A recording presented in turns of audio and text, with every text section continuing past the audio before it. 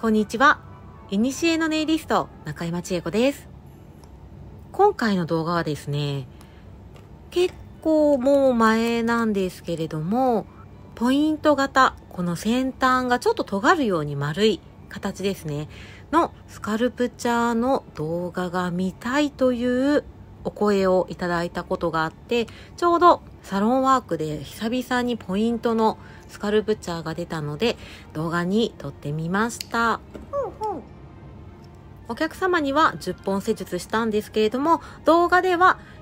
今からアプリケーションする薬指と小指、あと削りの部分は薬指のところのみの動画となっております。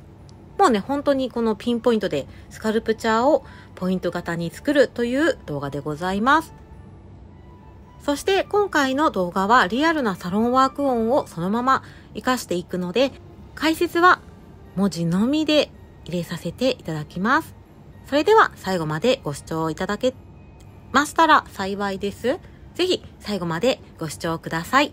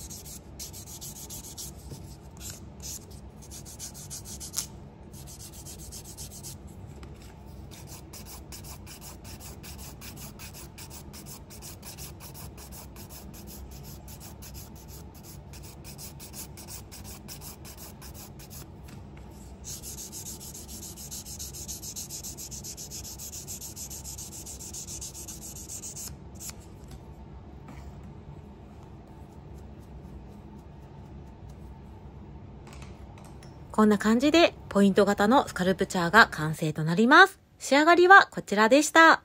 今回も最後まで見ていただいてありがとうございました。ぜひまた見に来てね。